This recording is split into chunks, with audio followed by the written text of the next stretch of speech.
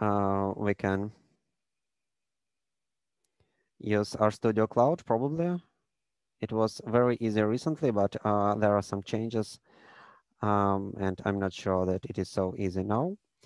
So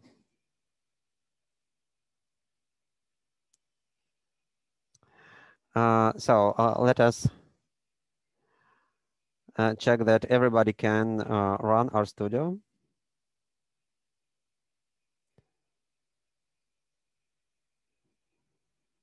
Just let me show what should you see when everything works correctly.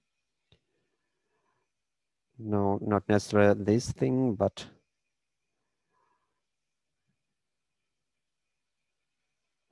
okay. You can probably look at something like this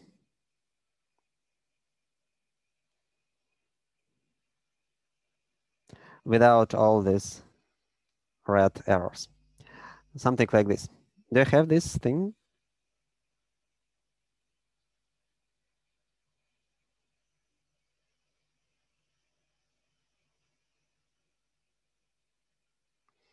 Okay. If you don't have this thing, just let me know. You have this console window, and you can write some expression here and hit enter, and you have to obtain the result. You can just write some arithmetic expression like use R as calculator and get this result. So I want everybody to be able to do this thing. Otherwise, it is not possible to continue.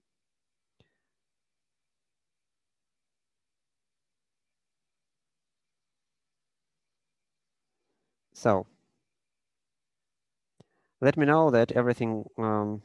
So if it doesn't work for you, just let me know. Or if you need more time, again, just let me know.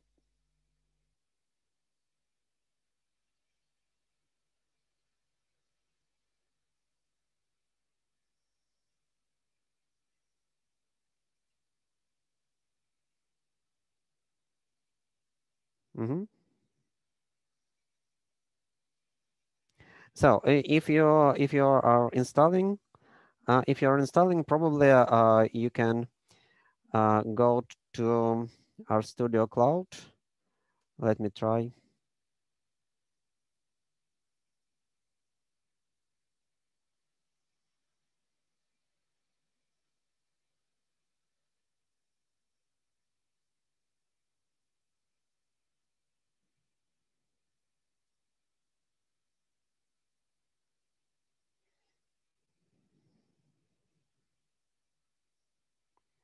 So you can try to register at RStudio Cloud. I just sent a link to the chat, and you can use a free account, and it will be enough for to begin. So probably it is easier and faster than install this RStudio Cloud now. This RStudio now, and everything will work.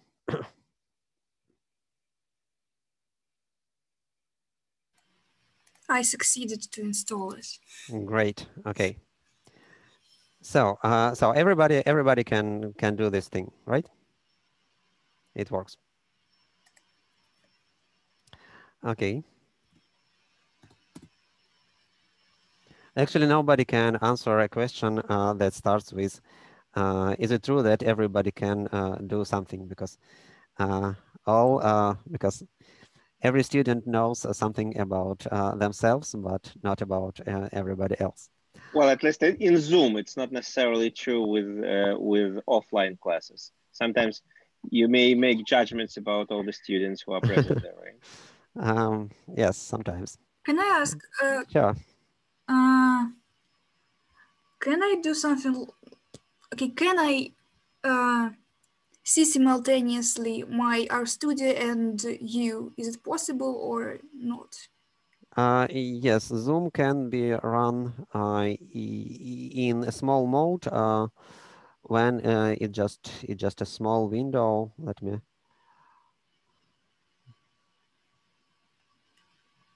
just a second. I will try to find where it is.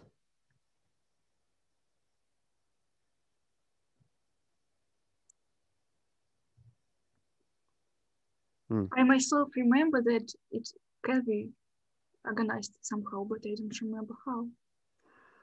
Probably you can just split the split screen and resize your window with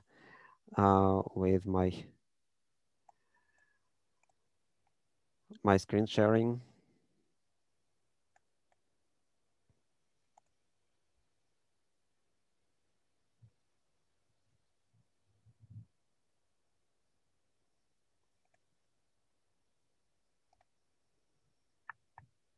Actually, only the only thing you need now is my screen sharing. So if you can minimize this window, then everything should work. Oh, I succeeded, yes. Okay, good.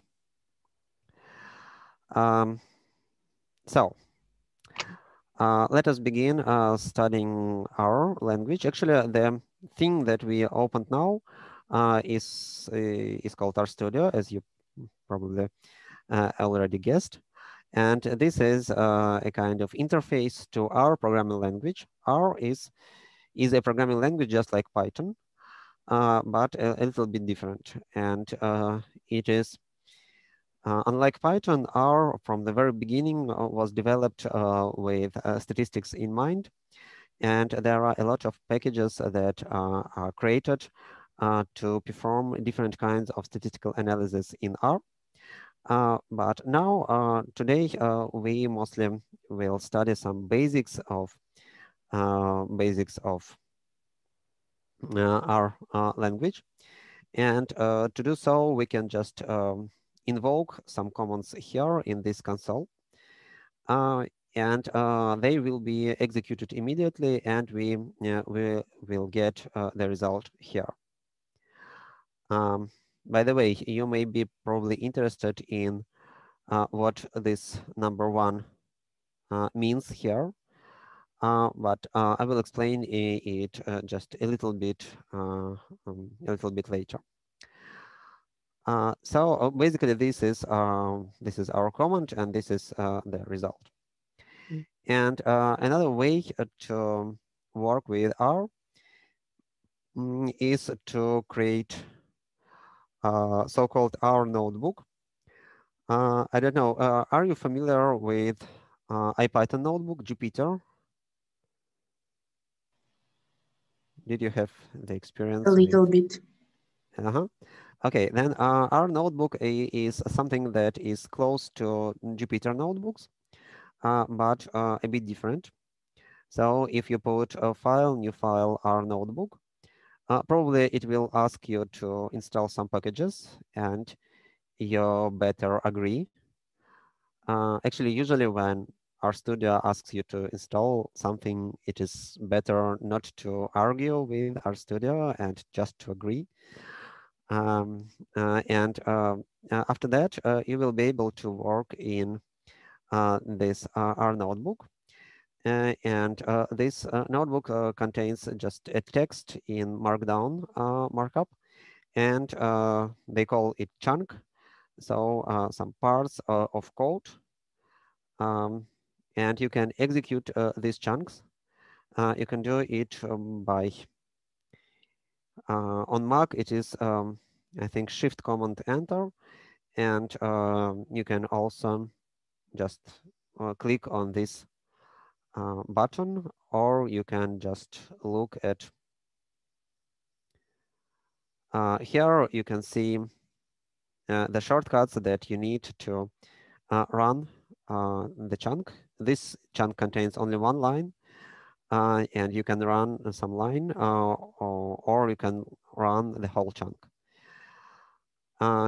And you see again that you have the result of the execution of this chunk. And you can add new chunks. Again, you can do it by, for example, by clicking on this thing, or by corresponding shortcut. In my case, this is Command Option I, but it is on Mac. Or you can just literally write triple backticks, then R, then again triple backticks, and right here and then code that you want to be executed. Yes. I just wanted to tell about my problem. Yes. He suggested me installing. I clicked yes, but he said that he can't do that. Okay, yeah, that's a usual problem. Sometimes goes wrong. Okay. Oh, probably probably the better way to resolve it is just to discuss it later. And now again, you can switch to RStudio Cloud. Probably everything is already installed there, because sometimes it just need to get some paths to be set to some location where you can write, but I'm not sure that I can say I'm not sure that I can provide any universal advice that will work in any case. So just yeah, I suggest to postpone it. Anyway, we don't need R Markdown actually today, so you can if you cannot use R Markdown, you can just use this basic features R script. In this case, you just write a code that have to be executed, and again you can say that you want to run it, and then as you see, it will be executed here. Probably you have to select everything and then click run. The only difference with R Markdown is that you will have result here in console and not in the same document that you are working with.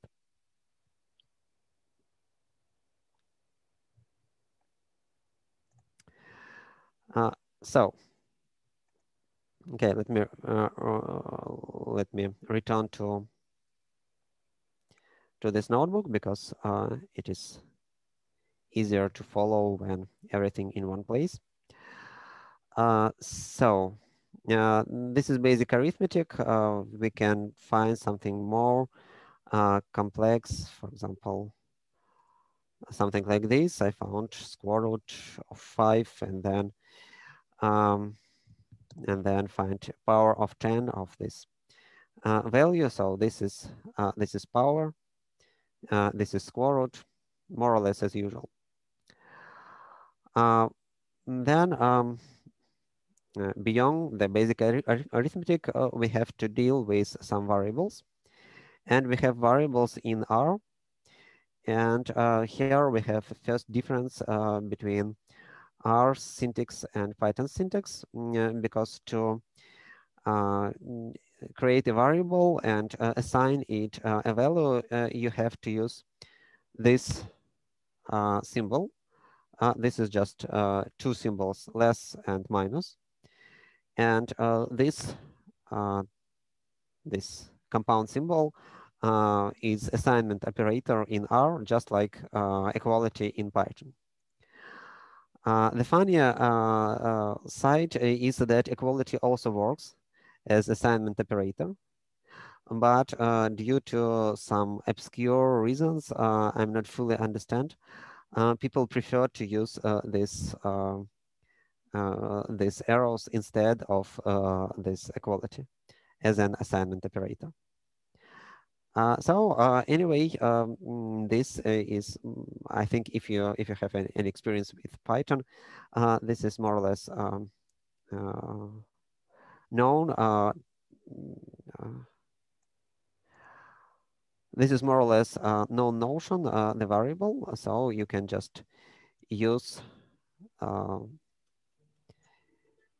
these variables later. For example, I can find this thing. So here I assigned the value of 25 to variable x, and then I try to find x plus 3, and this value is substituted instead of this x. So this is more or less as usual. And if you open, actually, I think that you already can see it here on right top corner. You see your environment, and it contains all the values that you created, all the variables and their respective values. So we see here that we have x variable with value 25 and y with value 10. And if I do something like, what happens if I run this cell?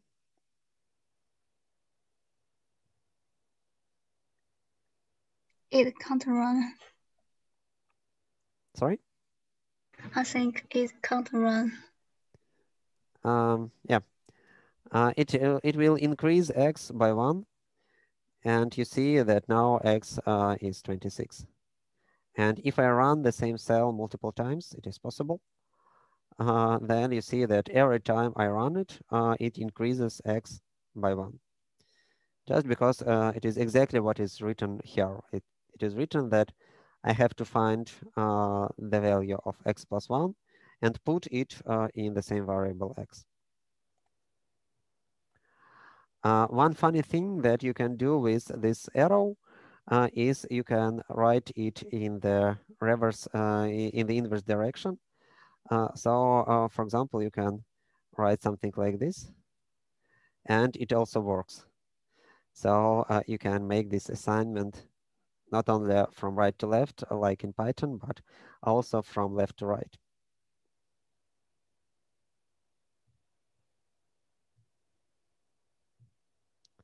Okay. So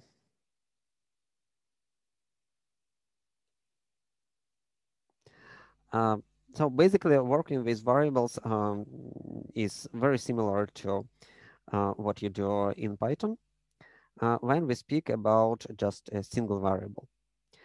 By the way, you probably know about data types, about variable types in programming languages. And as for R, as I said, in contrast with Python, it does not distinguish between float and integer. You see that 32 is the same thing as 32.0. They are just the same values. And there are different variable types in R. For example, there is string type, something like this.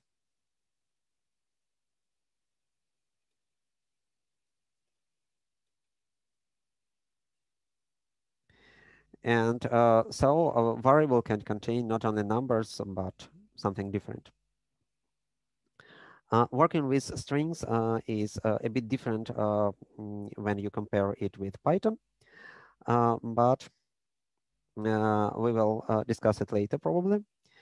And now let me discuss the most important difference between Python and R when we are discussing some basic types. Actually, you probably remember that in Python there are data types that represent some series of values. For example, there are lists, and you probably worked with lists in Python. And there is some difference between Python and R here. We also have lists in R, but they behave a little bit different. And also we have a new notion in R that that is different if we compare it with Python. We have so-called vectors. And to create a vector, you can use, for example, this letter C.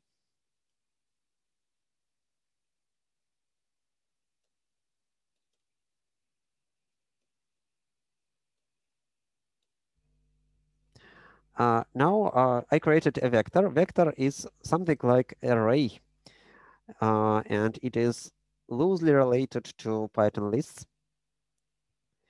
And you see that here I store in this variable v these collections of values. And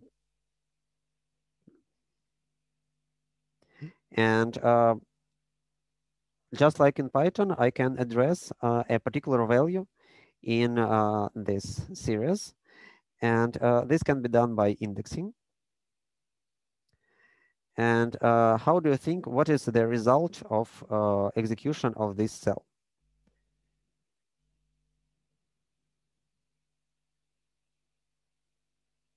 How do you think what happens? It will print a third number, so 12. Okay, but which one? If you have v, v equals here. So what is v of 3? 12. It's 34. So there are two possible reasonable answers to this question. It can be either this 12 or this 34. And if it were Python, it would be 34 because Python's enumeration starts with 0. So from Python's point of view, this is 0th element. But in R, it is different because R starts counting with 1. So from our points of view, this is element number 1, this is element number 2, this is element number 3. So when I asked v of 3, I get this number 12. Finally, reasonable guys, I would say. No. As everybody knows, the only right way to enumerate objects is to begin with 0. So I believe it is a huge mistake to enumerate elements from 1. But alas, developers of R are of different opinion. Of course, they are wrong. But we have to just to accept it. Okay. So also we can select several elements. The syntax is very close to the syntax of Python. For example, I can get something like this. Again, it will be in contrast with Python. What do you expect to see if you write these things in Python? It will return numbers between 2 and 4. I mean. Yes, which one? Yes. In this case. In Python. Yes, if it were Python, and this is the content of your list. It will return from 12 to yes. Two elements only. Yeah. But in R, it is everything different because it will return 3 elements.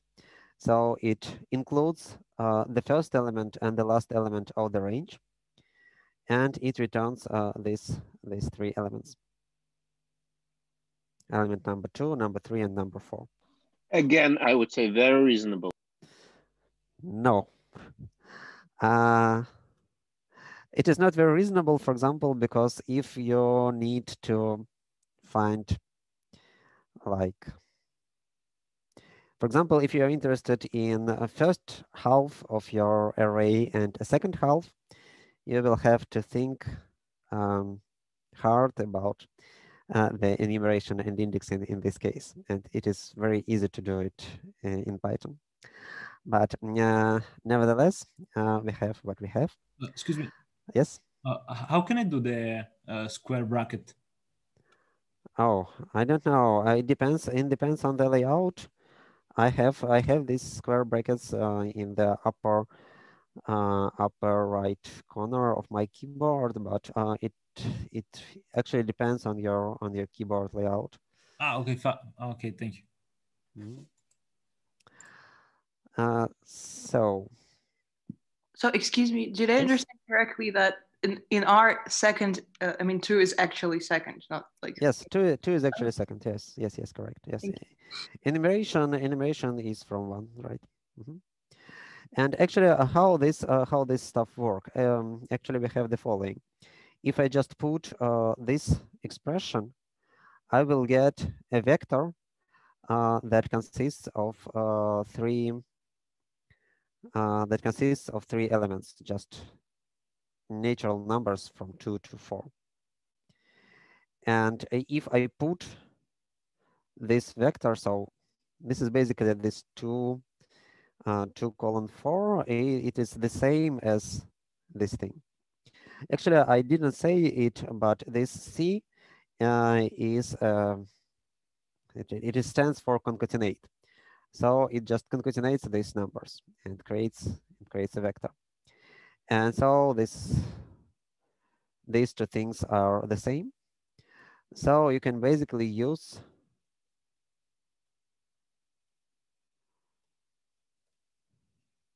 the same notation here. It just says that I want to get from the vector v elements with indexes 2, 3, and 4. And of course, I can do it in any way I want. For example, I can get something like this.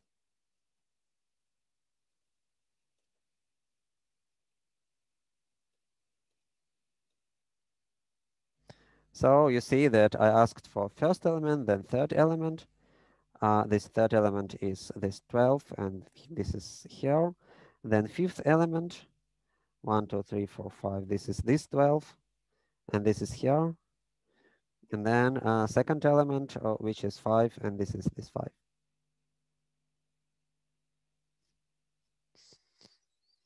So this is pretty flexible. We don't have such things in Python, at least until we use NumPy library. And another thing is that you can use negative values. Again, it is in contrast with Python. It will return your everything except of this element. So I asked to return the same vector as v, but I just remove this element with index 5. And I have this thing. So negative values just mean remove this element.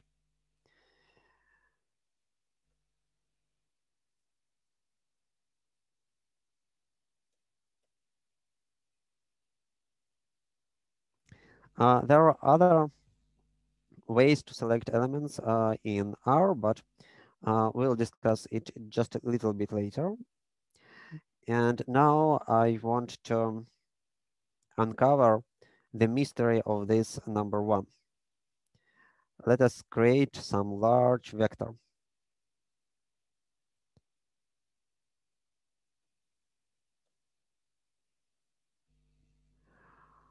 Can you guess now what this number means?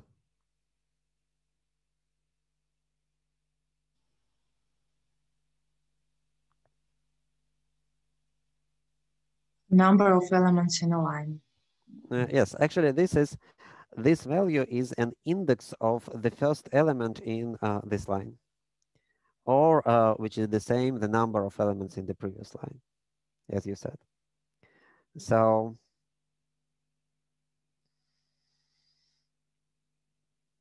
not exactly, but you have to plus 1. Okay. Anyway, This is the number of, this is an index of the first element. So it is natural that if you have a very short vector, then first element on the first line is just 1, and this is this number 1.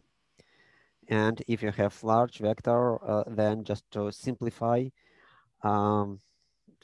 your orientation in this vector, R provides these values here. What is really different if I return to this output, what is really different between R and Python is that in a sense we don't have a single numeric value in R. There is no distinction between a single value and a vector that contains only one value. So for example, if I do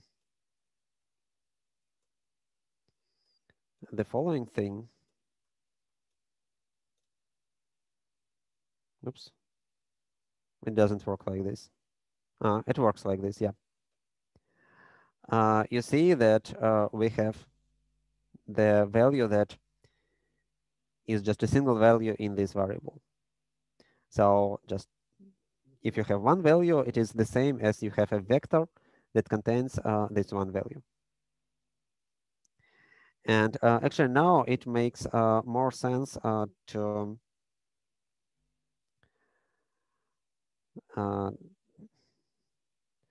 this notation makes a bit more sense because what happens in this case? In this case, you have these vectors and you just concatenate these single vectors into one long vector. And actually what happens if I put, if I do something like this? How do you think what will be the result of this expression?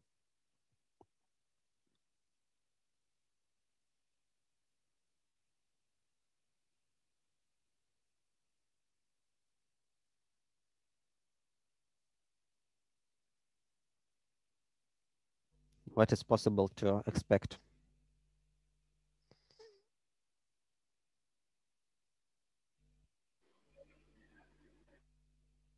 Perhaps 1, 2, 3.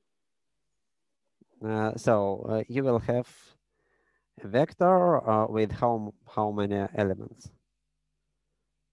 4. 4 elements, right? Yeah. Actually, this comment says that you have to concatenate two vectors, this vector and this vector. And in this case, you have a vector of length 4, and this is here. Actually, that means that you don't have nested vectors in R like we had in Python. In Python, it is possible, for example, if I need a table in Python, then I will create something like list of lists. In R, I cannot create vector of vectors. Vector is just something that contains some numbers or strings or something like this. Vector cannot contain another vector. At least I don't know how to do it. So to consider more complex data types, we have not to stick with vectors. We have to consider another things. But these vectors, despite of all these things, these vectors are pretty straightforward. So are there any questions about vectors? I have a question. So in this row of numbers, and I don't know, like where there's a bunch of numbers, there is no 2, so there's 1, and then there's I think no 2, and then there's 3.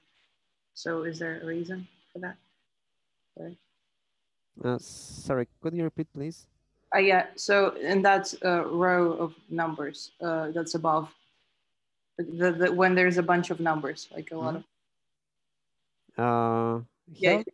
Yeah, there is no 1, and then 3, 4, 5. There is no 2. Yes, because I just asked, I asked Right. from 3 to Yeah. 156. So this is just a command that I used. Actually, it is possible to generate some vectors programmatically. For example, there is a dedicated function seq that allows you to create different kinds of sequences. For example, this thing is the same as this thing, but if you need something more complex, then you can.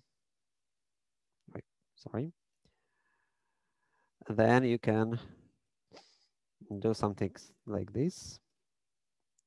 So I have values that are factors of 3 because I just get 3 and then I add 3 until I get some value that is larger than 100. Or probably it may be more interesting to use this thing. Note, by the way, that if you have some function and you work in RStudio, first of all, you can use tab inside of this function to get some help on the parameters of this function. For example, here I see that we have, for example, I can, I don't know what happens. Okay. This is how I can generate 5 values from 3. And this is how I can generate 5 values beginning from 3 with step 2, and so on. So you have this help. And if you just want to read some help about the function, you can just use F1 on your keyboard, F1 button. And if you have modern MacBook, then you have to press button Fn, and then you will have F1 on your touch bar. And on most computers, there is a physical F1 key. And then you will get some documentation on the function here. It is not always very easy to read this documentation, but at least it is something. So it is useful to use this online help. And another function that may be useful is rep. This thing just repeats something given number of times. So in this case, I said that I want to repeat values 1, 2, 3, 100 times.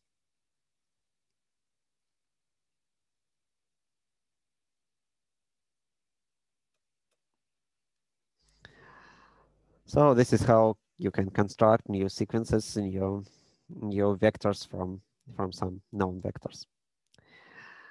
And okay, let us discuss some other data types in R. For example, instead of vectors, we have another data type which is similar to Python's dictionary, I believe, but it is called list in R. And it works like the following. For example, I can do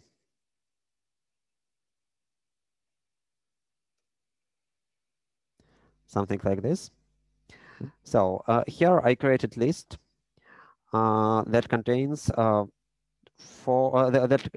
contains 3 elements, and these elements are printed here. And you see that these elements. Actually, R says us that to access, for example, first element, I have to use these double brackets.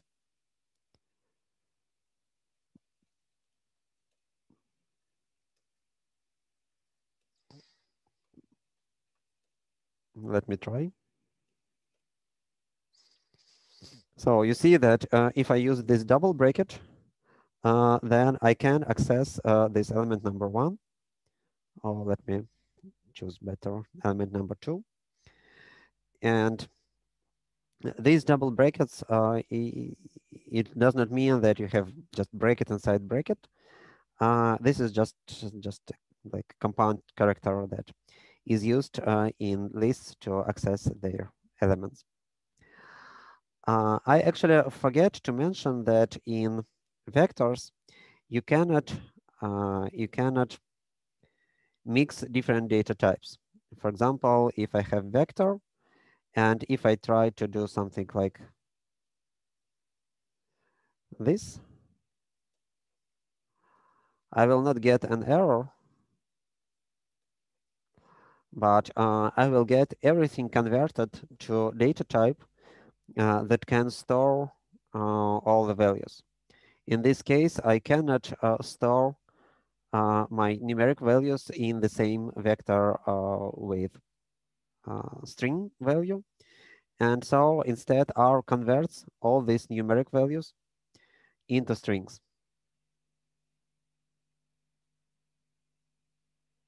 Moreover, if I try to replace, for example, if I try to replace the value with some other value,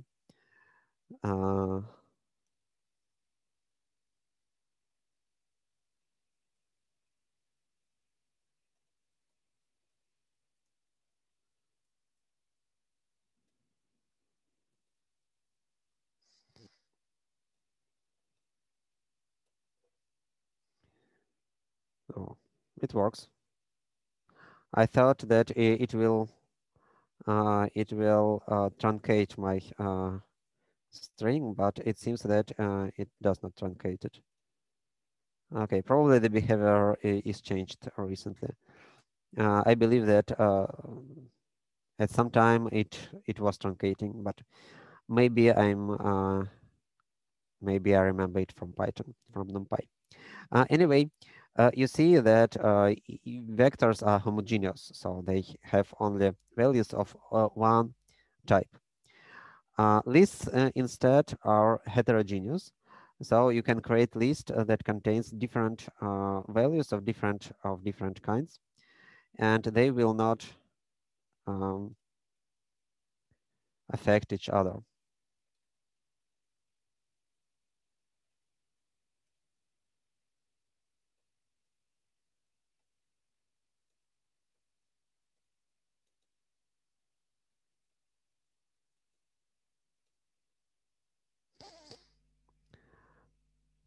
So it works, as you see.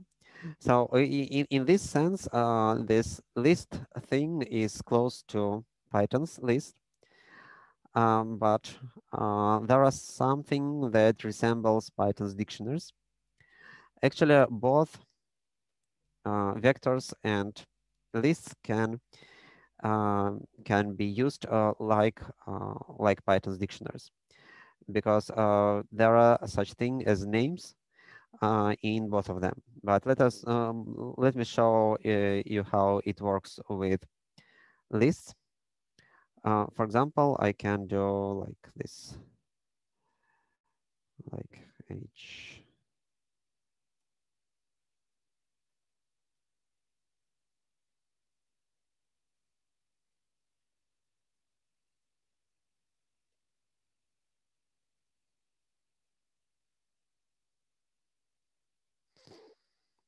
I can do something like this.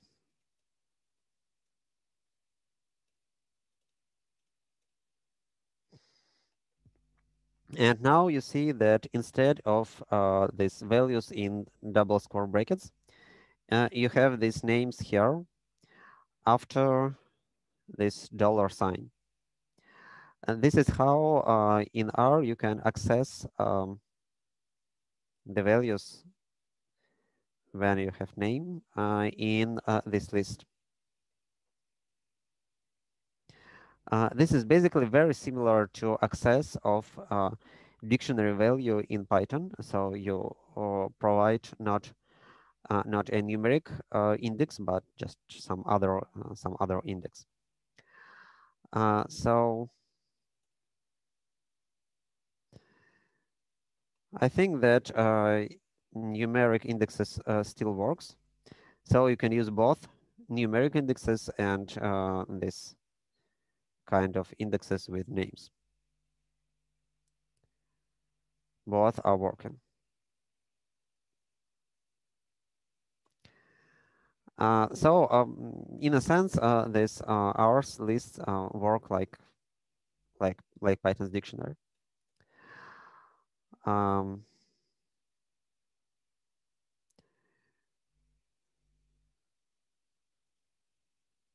Also, actually, vectors also can be used like Python's dictionary. Like you can do it something like this.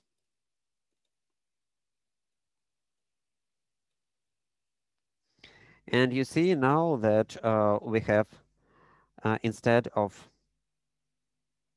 just numeric indexes, every value in this vector has its name. And to access these elements, you can use these names. Note that you have to use square brackets here and not this dollar notation, because because this dollar notation is used with lists and not with vectors.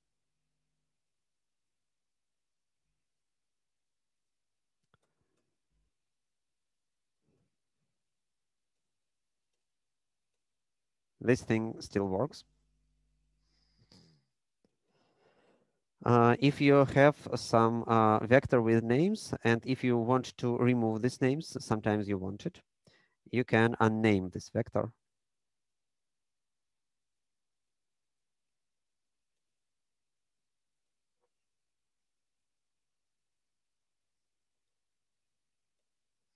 So this just removes all the names.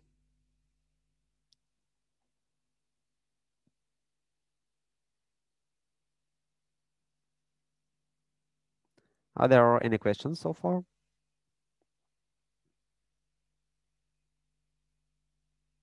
I have one. May I? Yes. Maybe it's very basic, but I don't manage to open the file that shows the outcome just like you're having, like in Jupyter. Mine shows the outcome like in a lower window.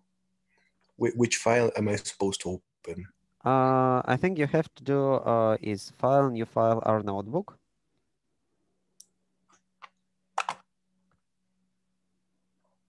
No, I think it's still the same. It has lower window with the outcomes. Okay, probably you will be able. Okay, let us discuss it after the classes. I just will ask you to share your screen, and then I will be able to understand what's going on there. Okay, but anyway, you can reproduce these things, but it just opens in this lower window, right? So the commands are executed, right? Yes, they are indeed. Okay, okay. Then I think we will discuss after the classes. I just want to look at your screen. Okay. Thank you. Sorry, So, I have a yes. question. Yes, Is sure. there to check which type of variable do we have? Okay, I think there is some kind of type function. No, this is not type function. It is in Python. There is class function that allows you to check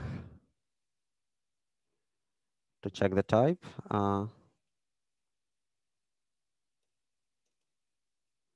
Yeah, I think that the most close to Python's type is this class function. Actually, type system of R is a bit different from Python's. So basically, sometimes it is not very easy to even define what is the type of a particular object. Yeah, but anyway, this class, I think it is the closest that we have. So at least it says you that this is character, which is the name for a string, because string consists of characters, so it is kind of collection of characters. And here it says you that it is numeric because it consists of numerical values. And this is just list, because list can contain anything inside it.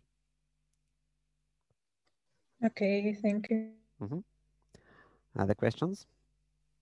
Can I ask, how does the space works in R? Space? How we add the space? I know after the comma we need to add space, but how about other? Actually, spaces are mostly ignored.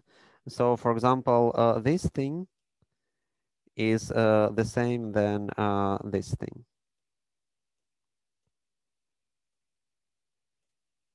So, in most of cases, spaces are used just to make your code visually more readable.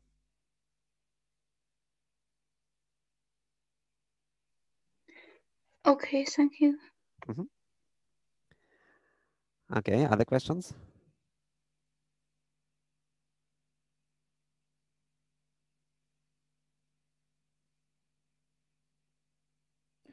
What does C mean? What is this type of variable?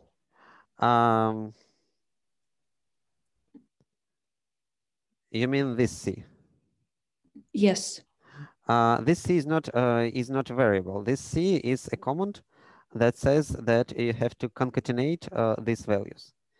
And the result of the execution of this command depends on the values that you have here. For example, if you have these numeric values inside this C, then it produces your a longer vector. So as I said, R treats these single values as single length vectors. So it treats this one as a vector of length 1, and this 2 as a vector of length 1 again. And this C concatenates these 3 vectors of length 1 into one vector of length 3. But the type of this vector is determined, actually, there is no such type in R as vector, because actually any value that you just, like this value, is also a vector. What is interesting is what kind of values you store here. So if I just ask for class of this value, I will get numeric, because all these values are numeric. Thank you. Also, as we discuss different data types, it is useful to discuss how to convert values from one type to another. There are commands that begins with S, and then data type that you want to convert to. So for example, if I want to convert number 12 to a string 1, 2, I use this function as character. And vice versa, I can convert as numeric, for example, this string.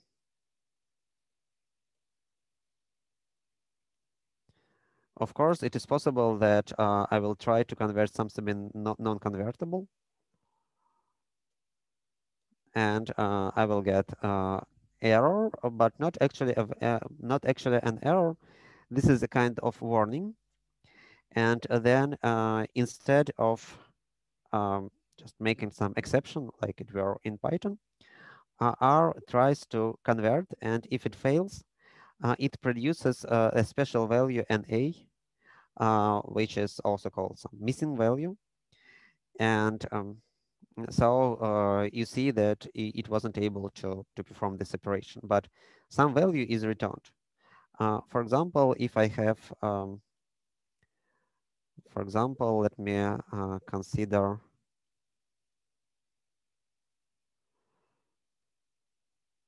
the following.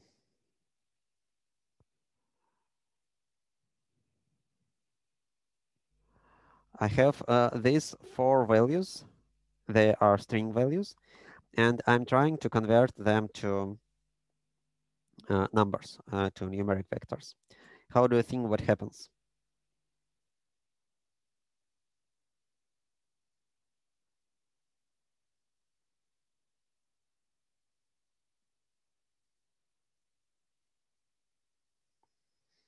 Any ideas what happens in this case?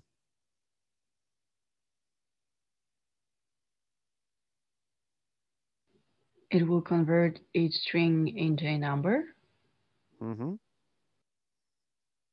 And what about this string? It will be 23 and 45. No, R is not so smart. Actually, it uses decimal point as decimal separation and not comma. For example, in Russia, it is used comma to separate decimal place and decimal, okay, as a decimal point. But in this case, R say that it cannot convert this to numeric value, and it produces 4-element vector. So it successfully converted this, and this thing, and we have these values here. But the 4th element of newly created vector is NA, because it cannot convert this thing.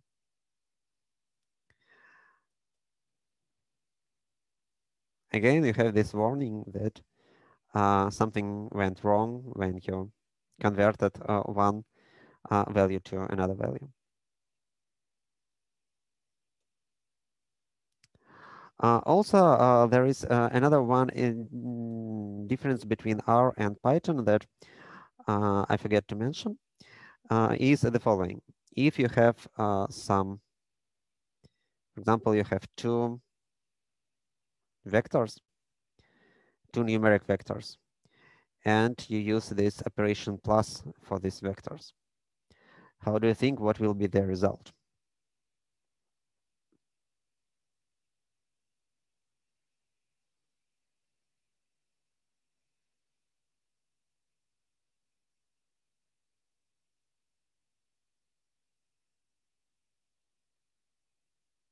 Any ideas? There will be one C with 4 numbers.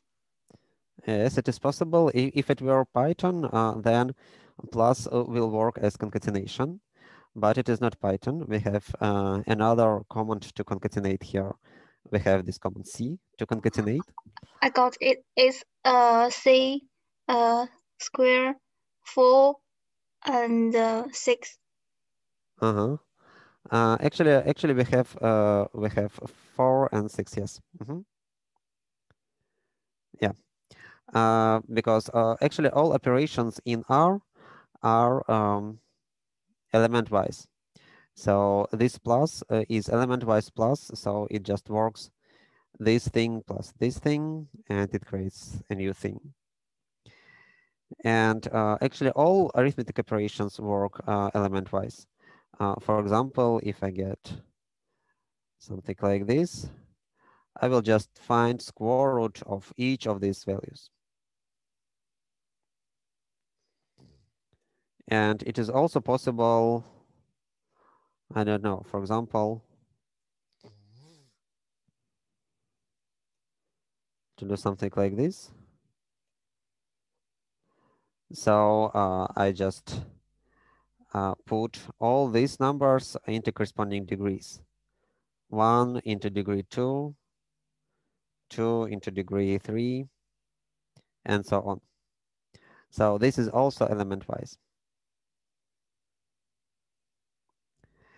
And sometimes it is very, very, very useful. So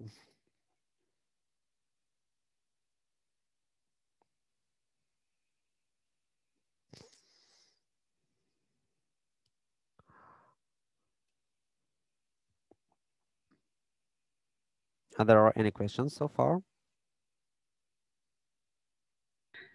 Yeah, can we go back to this string conversion? It is a little low. Yeah, here.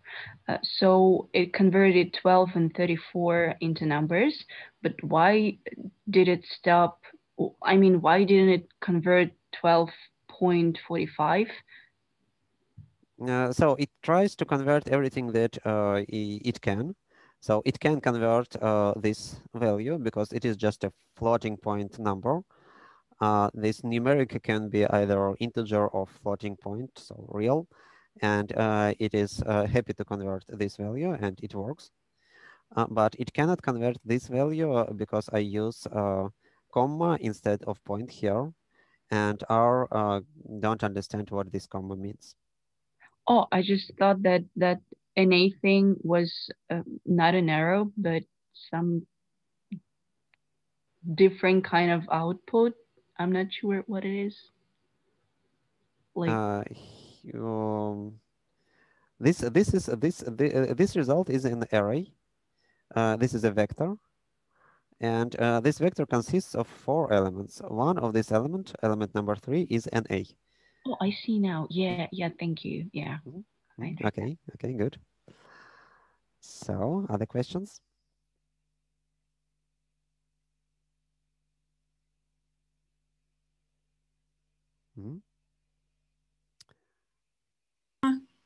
Yes? If we use ESQRT for square root, it means квадратный корень из числа. But why they were different? Can I look at it one more? Is it square root of each of the values? Yes. Yes. It works element-wise again. So it just finds a square root of 1, which is 1, square root of 2, which is this value, square root of 3, which is this slightly larger value, square root of 4, which is 2, and so on. Вот просто меня удивляет, что квадратный корень из 2 такой странный. Не, ну он правда такой. This is... Это как бы он действительно такой. Ну, то есть это приближение, конечно, но вот давайте возведем в квадрат. Please speak English, Илья Валерьевич. Can I ask a question? Yeah. Is there any way to build Sorry? Are there any ways to build matrices in R? Matrices, yes. There is a special class which is called matrix. I actually, well, I'm not sure that I want to discuss it now in details because not so much cases when you have this matrix, but let me just show it. For example, I can create some matrix like, okay, something like this, and I can specify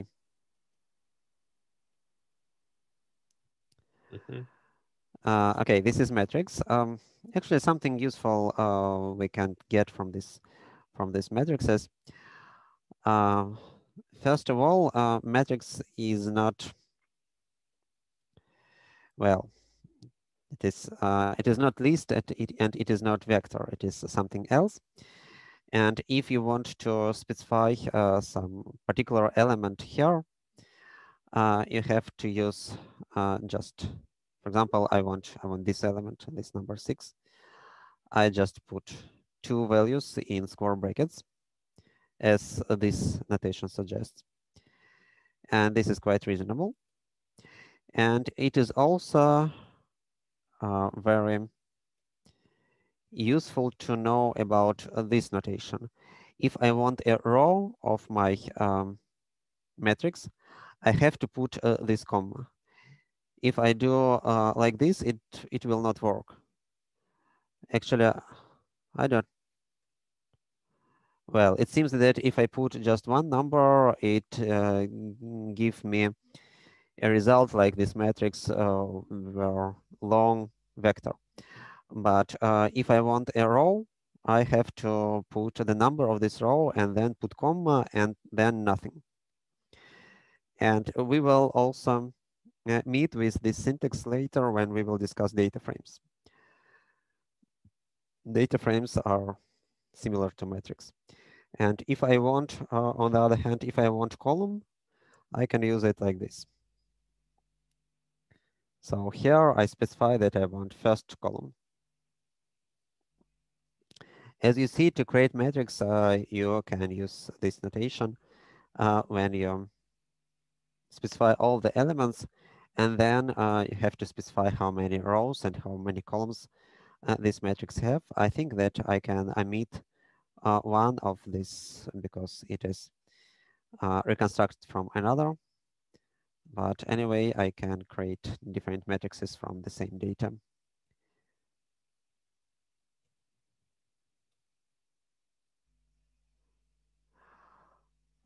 So yes, there is a dedicated data type for matrices.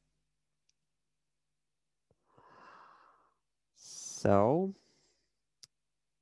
okay, we actually discussed a little bit some descriptive statistics today at the lecture, and to connect somehow our exercises with the lecture, let me show you some functions that finds this descriptive statistics. For example, we have mean that finds just an average, like this. We can check that this is actually what we expect. Yeah, that works. There is median.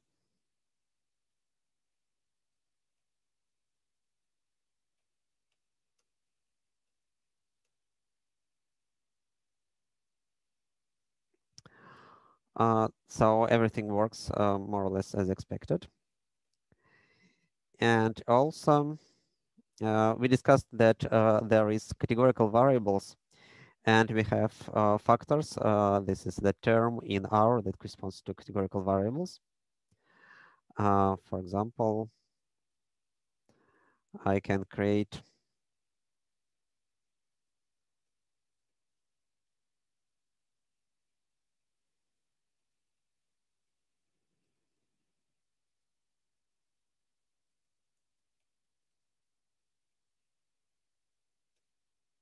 okay, let it be city.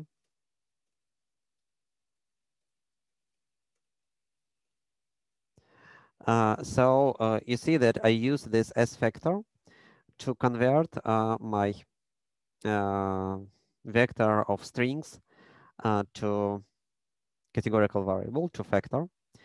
And what R automatically finds is all the values that we can observe here. They are stored in this part, which is called levels.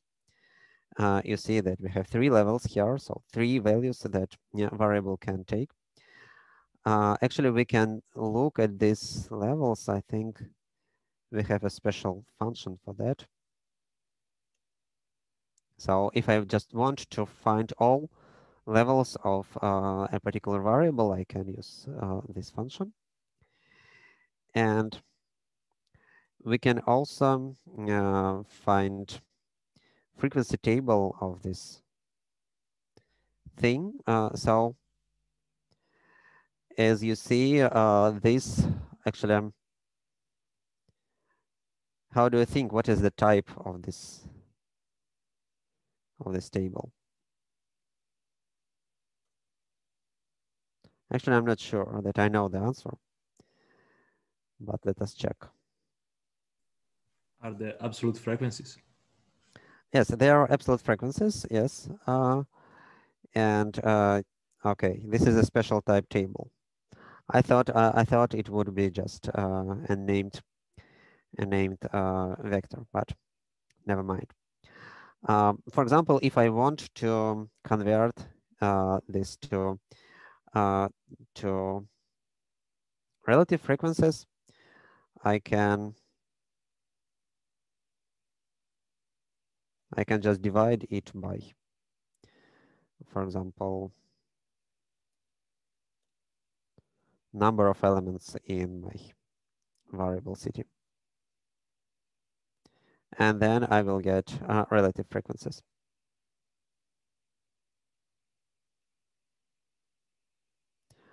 Also, I think I can find mode of this variable. That's strange. No, no, it is not. It is not the mode that I thought about. How to find mode in statistical? I don't know. Okay, I can just find. Let me Google it. How to find mode in R.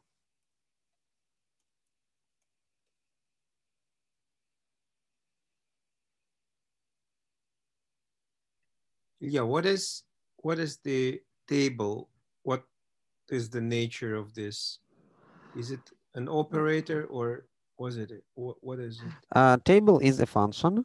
Table is a function that finds if you put just one categorical variable in this function, it just creates this table with absolute frequencies. If you put two categorical variables there, it creates contingency table, but we will discuss them later. Okay. Okay, it seems that there is no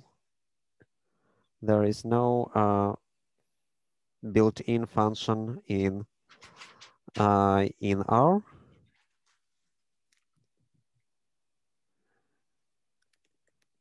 Okay, there is a workaround to find mode. We can find table, and then we can sort this table, and then we can get names of this sorted table. So I just get this first row, and then we want to get last element here. For example, I can just length. Oh, let me just sort it in the opposite direction.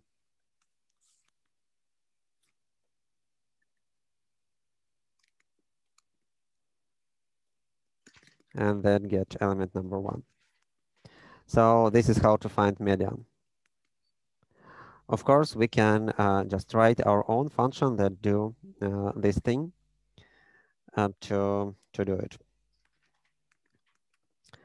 But probably it is not so widely used function. So are there any questions? I think we have 2 minutes.